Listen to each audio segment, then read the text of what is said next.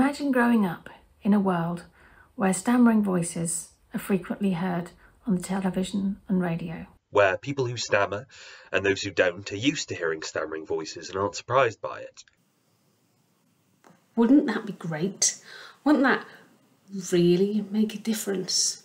This International Stammering Awareness Day, we are calling for greater representation in the media. And we need your help. Whether you stammer or not.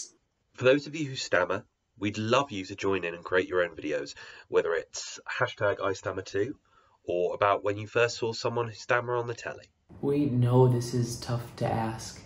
To tell the world you stammer is challenging and can leave you feeling pretty vulnerable.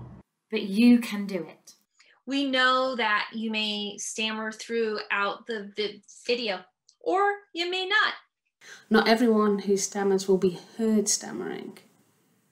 And that's okay. We need the world to understand that too. For those of you who don't stammer, sign the petition. Tell us the last time you heard someone stammer on TV.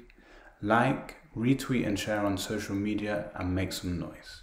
Join us together. Let's create a movement so loud the media can't ignore us.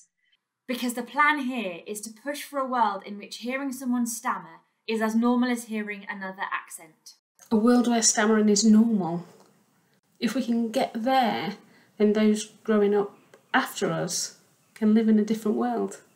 While we love hearing people who stammer talk about their stories on TV, we want stammering voices in dramas and in soaps, chat shows, presenting, interviewing, and storytelling. So create your videos, share your voice, demand change, and most of all, push the petition for all you can. There can be no diversity without disfluency.